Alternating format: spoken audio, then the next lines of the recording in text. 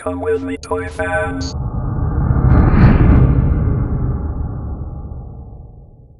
Hey toy fans, for anyone who's ever owned a vintage Kenner Millennium Falcon spaceship from the vintage Star Wars line, you'll know that the rear landing gear was pretty poorly designed and in most cases it really struggles to hold up the weight of the back end of the Millennium Falcon, and let's face it, no one likes a saggy ass. So in today's video I'm going to show you how to repair the rear landing gear on the Millennium Falcon, and not just so that it holds up the weight of the Millennium Falcon, I'm also actually going to show you how to make it functional again, fully functional, where you can retract the landing gear, extend the landing gear, and the clips will always engage. And all you need for this is a rubber.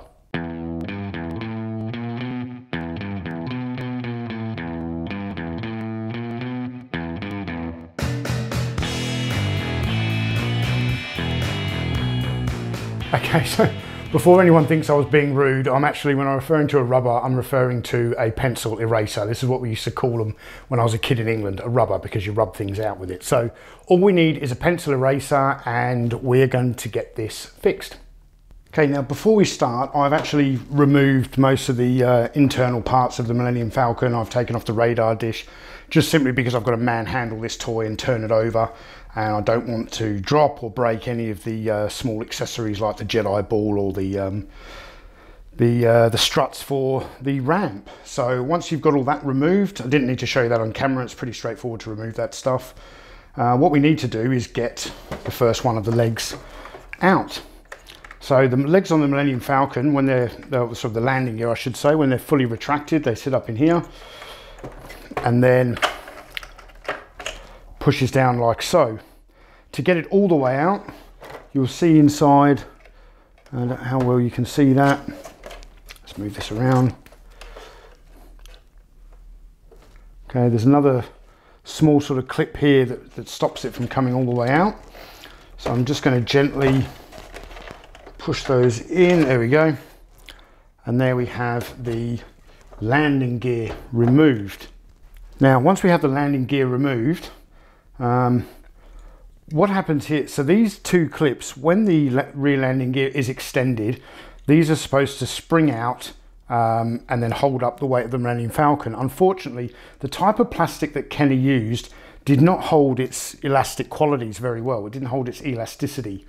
So what you find on older versions of this toy, if it's been pushed up into the retracted position inside its slot at the back of the Millennium Falcon there, these clips actually push all the way in and they don't spring out again, which is why a lot of Millennium Falcons can't hold up the weight of the vehicle, because the landing gear just wants to continually keep retracting. A very, very simple fix for this. So all you're going to need is a box cutter or a Stanley trim or whatever you call it, and a rubber, or I should say a pencil eraser. The good thing with a pencil eraser, a standard one like this, as you can see, it's pretty much the same width as the landing gear itself. And what we're going to do is cut off a piece and insert it in between these two clips to give it a sort of a spring type quality. Now you only need to cut this a few millimeters thick, I would say about 3 to 4 millimeters. You need a longer blade.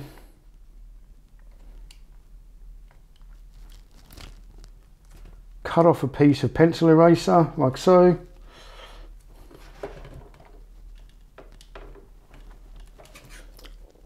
There we go.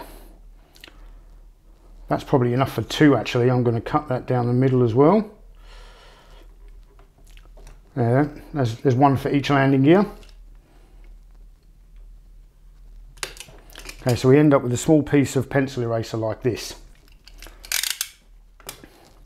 We then have to slot it in. It can be a little bit fiddly, but oh, that went pretty easily.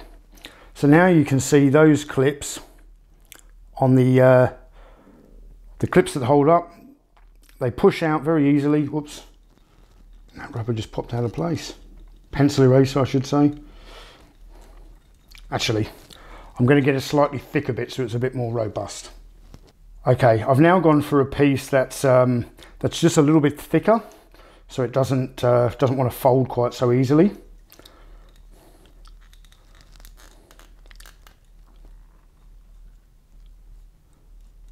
And there we go. This now pushes the clips out enough to hold up the weight of the Millennium Falcon, but also not so much that it can't be squashed together and retracted into the back. So let's now reinsert this. There, you see there, I'm pushing quite hard on that. That's going to hold up the weight of the Millennium Falcon. And by squeezing the clips together, it now fully retracts.